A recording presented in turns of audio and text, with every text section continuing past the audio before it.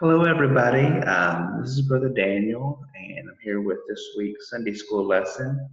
I'm glad to be with you, and I'm excited about what we'll learn from God's Word today. Let's just take a quick moment and say a prayer, and we'll get right into our lesson. Lord Jesus, we love you. We thank you for this Lord's Day and the chance to study your Word together, Lord, online. Lord, and we thank you for just being with us, Lord, and helping us grow and learn more about you each week. It's in Jesus' name we pray. Amen. Well, guys, we're just going to continue in the unit that Miss Amy's been covering. And let me, I've got a little couple things to share with you before we really get into the lesson. Because we'll be talking about forgiveness today. But this might be fun. So sometime when you get a chance, see if you can't find a couple pennies around the house. Maybe some old pennies that are a little bit dirty. And you can do this little experiment later. But if you can go find some old pennies that are dirty, and to make these pennies clean, other than just like running through the water, we got something we can make. And to clean your pennies, you would need 4 tablespoons of vinegar. You've probably got some of that in the kitchen. If not, you would need to get some vinegar from the store. 4 tablespoons of vinegar and 1 teaspoon of iodized salt.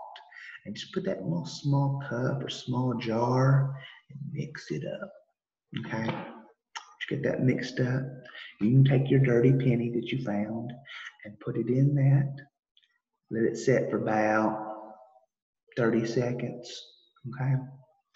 Pull it out.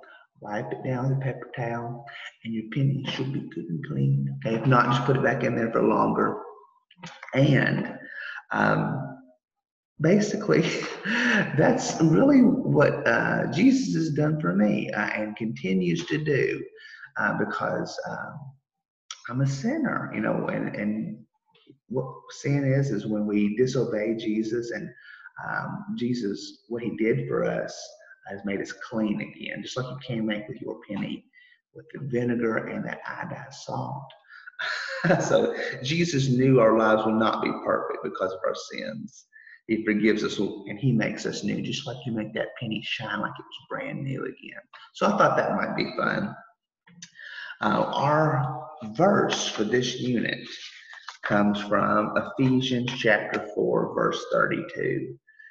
And it says, "Be kind and compassionate to one another, forgiving one another, just as God also forgave you in Christ." So compassion is to feel concern for someone in trouble, someone who's sick or in need. You show love to them, and Jesus has shown so much love to us and what he did for us. And he forgave us of our sin. He forgives us of our sin when we repent, we turn from our sin, and we believe in him. And that's what this story is about today. Our scripture will be from Matthew chapter 18. So we've looked at our 2 books of the Bible so far, Ephesians and Matthew. Both of those are going to be in the New Testament in your Bible, kind of on the back side of that Bible. You can look those up in the index in the front. I was checking out online to see if I could find like a game online for sorting the Bible, books of the Bible. And I found some, but I couldn't get them to pull up on my computer today. So maybe that's something we can do next week, because I'll be with you again next week while Miss Amy is on vacation. So let me pull our scripture up today, Matthew chapter 18. You can pause me, like I said, if you want to go grab your Bible and read along with me. It's going to start in verse 21 through 35. And let's read it. Then Peter approached him and asked, Lord, how many times shall I forgive my brother or sister who sins against me? As many as 7 times? I tell you, not as many as 7, Jesus replied, but 70 times 7 times. For this reason, the kingdom of heaven can be compared to a king who wanted to settle accounts with his servants. When he began to settle accounts, the king, one who owed 10,000 talents. So one guy owed a lot of money to this king. One who owed 10,000 talents was brought before him. Since he did not have the money to pay it back, his master commanded that he, his wife, his children, and everything he had be sold to pay the debt. That would be awful. At this, the servant fell down before him and said, Be patient with me, and I will pay you everything. Then the master of that servant had compassion. Remember that word? He had compassion. He released him and forgave him the loan. That servant went out and found one of his fellow servants who owed him 100 denarii. That's not a lot of money compared to what he owed his master. He grabbed his fellow servant. He grabbed him, started choking him, and said, Pay what you owe. At this, his fellow servant fell down and begged and began to beg him, just like he had begged his master, the other man. He began to begging him, Be patient with me, and I will pay you back. But he wasn't willing. Instead, he went and threw him into prison until he could pay what was owed. When the other servants saw what had taken place, they were deeply distressed and went and reported to their master everything that had happened. Then, after he had summoned him, his master said to him, You wicked servant, I forgave you all that debt because you begged me. He had compassion on him. Shouldn't you also have had mercy on your fellow servant as I had mercy on you? And because he was angry, his master handed him over to the jailers and to be tortured until he could pay everything that was owed. So also my heavenly Father would do to you unless every one of you forgives his brother or sister from your heart. Wow. That's amazing. We're to forgive our brother and sister from our heart. And this story, this parable is a great picture of what Jesus did for us. When we ask for forgiveness, like the first servant asked forgiveness of his loan of a large amount of money, the master forgave him.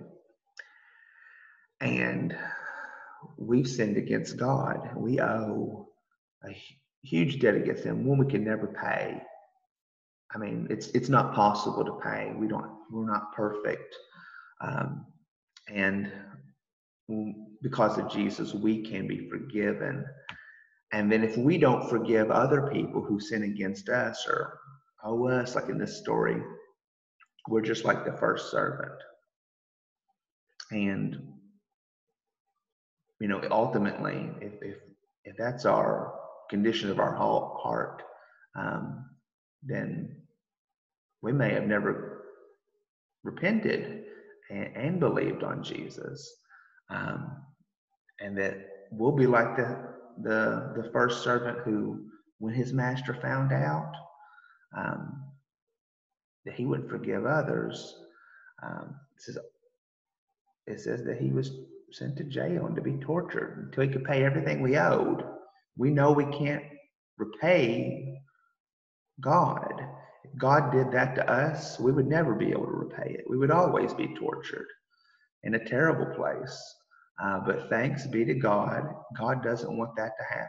And he sent his son to die on the cross for us. And because we've been shown such incredible love, Jesus is working in our life that we will forgive our brothers, our sisters, and those who sin against us. And that's the reason why. I mean, when we do that, people ask us, why would you forgive me? We can tell them, I have been forgiven so much. And share the good news with them that God sent his son. And it's just, that's just such a good parable. And it fits right with what God is doing in our life in sending Jesus. Well, let's look at our next little section here. Have you guys ever said, has someone ever said sorry to you and you feel like they didn't really mean it? That happens sometimes, doesn't it? The servants in the story were begging. When they said they were kind of sorry and they would pay the money back, they meant it. If a servant had asked the master, I'll pay you back when I can, just let me go. Master wouldn't let them go. He had to know that they were sincere. And we know sometimes when people hear people apologize, they're not really, they don't sound sincere because they're not. We need to forgive others because Jesus forgave us, as we talked about. And we know that, just because sometimes if we're like in a situation with a bully, doesn't mean if we forgive them, we need to stay around them or maybe play with them. But, in our heart, we don't want to harbor that anger in our heart. It reminds me of a song, and maybe by Matthew West, called "Forgiveness." They said it'll set you free. And when you forgive someone, it says the prisoner that it really frees is you. It's like if that first servant had forgiven his second servant, the prisoner that he really would have freed was himself. Obviously, the second guy would have been set free too, but and then there was another song about forgiveness that came out around the same time, and 7 times 70 times there's healing in this place tonight. So if I find those, maybe I'll try to post them later on this page. That way you guys can listen to them. Well, I know this was kind of short, guys, but when you get a chance, maybe after this video, just take some time and read this story to yourself in the Bible. It's, like I said, in Matthew chapter 18. It's at the end of chapter 18, verses 21 through 35. I'm looking forward to doing this again with you next week, and you all just have a great week. I miss seeing your lovely faces. Send us a message. Send me a little video or something. You can just send it to the church page or to me. However you want to do it. You can send it, Miss Amy. Just that will kind of. I hope this brightens your day, and it would certainly brighten ours as well to hear from you guys. Let us know how you're doing. Let us know what you've been up to this summer. I see pictures of some of you guys out doing your activities and whatnot. So that's great. I'll see you guys later. I guess we'll just say a short prayer. Lord, thank you for this, the beautiful truth we talked about today, Lord. Thank you for forgiving us. Help us to forgive others. We love you so much, Lord. Thank you for this church family. Thank you for being just such a good God, Lord. It's in Jesus' name we pray. Amen.